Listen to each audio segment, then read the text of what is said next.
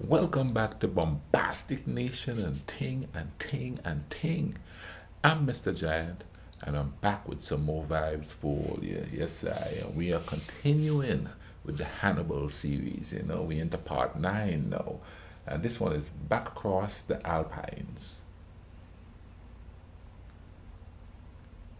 I don't know, how do you pronounce that? Apennines? Apennines, Alpines, Apennines, people, Apennines. But anyway, in the last one, we saw Hannibal getting boxed in by the appointed dictator in Rome, and him outsmarting that dictator and escaping with his troops and stuff like that to fight another day. You know what I mean? And it was some really interesting cat and mouse going on with the Roman dictator just following him despite political pressure from Rome, from the Senate, I guess, and even his second in command, attack, attack, attack, and he was like, no, no, no, let's follow my man, see what he's up to, you know what I mean? And of course, he didn't attack when they believe he should, when Hannibal was boxed in, and Hannibal outsmarted everybody, and using a tactic that they said would be used by other military generals in later years. But this one is called Back Across the Apennines. Man, why am I having so much trouble pronouncing stuff on this one? But anyway, let's YouTube and simmer and see how Hannibal got back across the Apennines. Apennines. We're gonna see how it's pronounced during the video, and I'm probably gonna get it wrong again.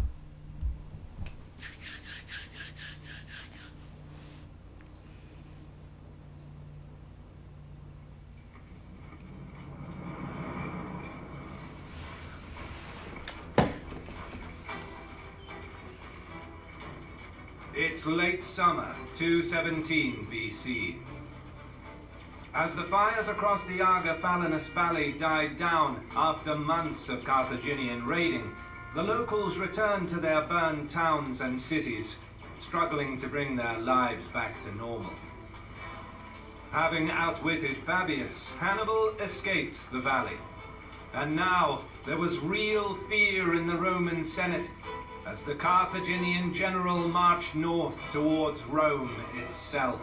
Ooh, he's going for the big prize. As a fan of our channel, you should definitely check out our friends over at CuriosityStream, my personal favorite streaming service that features thousands of documentaries geared towards the lifelong quest to learn CuriosityStream.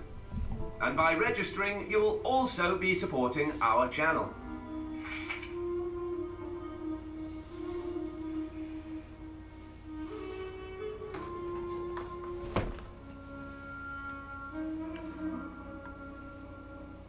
Escaping the Apennines Valley with his army and plunder intact again highlighted Hannibal's genius. And as the Carthaginian army now marched north along the Volturnus River, fears in Rome were reignited that the attack on the city was imminent. But despite the road to Rome being open for the second time, Hannibal marshaled his army back into the Apennine Mountains. Apennine, okay. His string of victories was not enough to secure alliances in Italy, and the Carthaginian general knew that without a firm foothold in the plains of Campania, he needed to establish winter quarters in a better strategic position. Heading back east to his old campaigning ground near the Adriatic coast was a prudent decision. Encumbered with plunder and herds of cattle, the Carthaginians moved slowly, cutting a swathe of destruction along their line of march, ravaging farms and property, collecting provisions and prisoners as they moved, unopposed by Fabius. While this unchallenged destruction of Roman lands and the prior escape from the Apennines Valley were the two latest embarrassing incidents that caused outrage against Fabius in the Senate, it was in fact his strategy that preserved the Roman army from potential destruction. Thanks to Fabius, the Republic stayed in the fight, which arguably kept their Italian allies from joining Hannibal. Yet, due to his cautious war plans, Fabius's popularity in Rome was crumbling, and his allies in the Senate found it impossible to rally political support around him. It also didn't help that, by now, news spread throughout Rome that Fabius's property and lands were spared during Carthaginian raiding of the Aga Valley, propaganda, which cast further doubts about him. The Roman general tried in vain to improve his reputation by selling parts of his property to ransom Roman prisoners from Hannibal, after hearing that the Senate would not fund their release. But despite the unabating criticism against him and demands for a more aggressive stance, he kept to the Fabian strategy, refusing to be drawn into a battle not of his choosing, and continued to shadow Hannibal. His scorched earth policy had a very limited effect, as many citizens refused to burn their towns and crops, but it did manage to hamper the movement of the Carthaginian army, which did not have a secure supply chain and had to live off the land. Meanwhile, Hannibal reached a place he deemed suitable for his winter quarters, the town of Geronium. The town of Geronium. It is unclear if Geronium was taken by force when Hannibal's terms were rejected, or if he took possession of the town after the inhabitants fled. Either way, Hannibal encamped just outside the town and had his troops repair the collapsed wall, as well as surround the town with a trench and a palisade, turning Geronium into a fortified granary for the Carthaginian army, where provisions and livestock were stored. The sick and wounded recovered in the camp, as thousands fanned out to forage the fertile plain to the west, while others pastured the cattle and horses on the hillsides to the east. With enough provisions to last until spring, in a strong defensive position, with several roads offering multiple mountain crossings into Apulia, Geronium was the perfect place to winter with an army. Meanwhile, in the foothills across the valley, the Romans arrived some 3 days later and began encamping. You're just Much watching them. dissatisfaction in the Senate finally boiled over, forcing Fabius to depart for Rome. Officially, he journeyed to the capital to observe religious duties. However, the more likely reason for his absence from the front line was to confront his critics and explain his actions, in an effort to salvage any support he could for his campaign. While the political discussion raged on, back in the Roman camp near Geronium, Minucius assumed a more aggressive stance. As second in command, he was left in charge of the army with orders to follow the Fabian strategy. But, eager to put pressure on Hannibal, he set up camp in the plain, from where he sent out parties of cavalry and velites to hunt down the Carthaginian foragers. Although most of the foragers escaped unharmed, Hannibal moved quickly to protect his foraging grounds by sending 2,000 Libyans to occupy the ridge overlooking the Roman camp. And just to the south, he established a temporary camp where he stationed 2/3 of his army. Eager to square up against the enemy, Minucius sent the heavy infantry towards the Carthaginian camp, while his light infantry and cavalry went for the ridge. This seemingly created a problem for Hannibal. Not only was he outnumbered, but he left his cavalry in the main camp.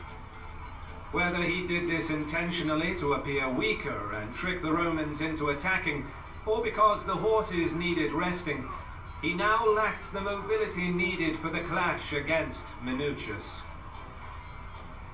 With superior numbers and mobility on their side, the Romans took the ridge.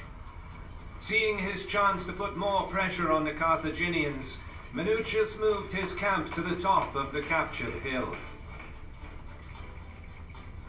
Expecting another attack, Hannibal restricted all foraging operations, keeping the troops in a state of readiness within the forward camp. But Minucius stayed put, and after a few days of inaction, the Carthaginian general finally broke the stalemate by sending troops to forage in ever-increasing numbers each day, until eventually some 4,000 men were committed. Dispersing so many troops in the surrounding countryside, while already being outnumbered, begs the question, did Hannibal so desperately need provisions for the winter and was forced to forage? Or did he want to weaken his position, perhaps even appear incompetent, to provoke Minucius into fighting and winning a few skirmishes, with the aim of luring the Roman general into a trap once he became overconfident? Whatever the case, Minucius answered in force. Oh yeah, ego in the place, he led man. the heavy infantry against the Carthaginian camp, while sending his cavalry and light infantry through the back gate to hunt down the foragers. The skirmish was a bloody affair, with the Romans getting the better of the engagement, killing many of Hannibal's foragers. Realizing it was time to regroup, Hannibal marched back to his main camp. Exaggerated accounts of this victory caused widespread rejoicing in Rome. Senators and citizens alike believed that they finally had a commander who can defeat Oh boy, I think Hannibal has got something up his Hailed for his sleeve. success, a law was hastily passed that made Minucius co-dictator, which was effectively a return to having two senior magistrates in charge. But things did not go smoothly. Fabius urged caution, while Minucius wanted to take aggressive action. Due to persistent arguments over strategy, Fabius proposed that they command the army on alternate days, or split the army into two independent commands. Minucius decided to take 4 legions and establish his own camp. Man, he divided it, you know?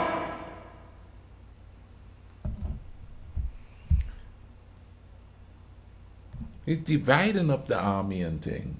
Why would you split them up, 2 separate camps? That would kind of weaken them and would make it easier for Hannibal to attack. I guess we'll see if that's the case in the next part. Man, this thing is just going crazy here. But anyway, thank you all for watching this with me. I didn't talk much in this one because, man, there was just so much going on. You know what I mean? It seems like there's a lot of guerrilla warfare going on to a certain degree, you know what I mean? Organized guerrilla warfare, more organized than what's usually done by the Romans, you know, by going out there and getting at the foragers and stuff like that. You know what I mean? But Hannibal probably had something up his sleeve, and I know it's history, but it's history I haven't read yet. So for me, the next step, it's going to be really interesting. You all take care of each other. Cool runnings.